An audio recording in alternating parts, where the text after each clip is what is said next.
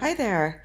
So today I just wanted to show you how I would just balance this image out a bit, and it's a very simple process. There's several ways you can do it. I'm just going to show you how I do it. So if I go up to layer and duplicate layer, and I'm just going to hit OK.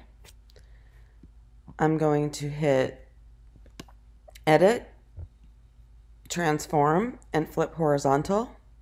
You'll see that's going to bring this grass over to the side. Now I want to add a layer mask, and I'm going to hit Command I. So that's going to look like it's just what I originally started with. But here I can just take my white brush, and I'm going to go ahead and bring my opacity all the way up. And I just want to add some of this onto the side. And then I may just take out some of this here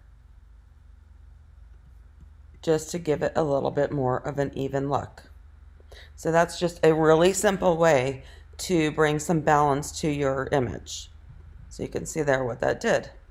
And now it just looks like I framed her out that way. I'm going to go ahead and mask this off of her, make sure I didn't get any on her. There we go.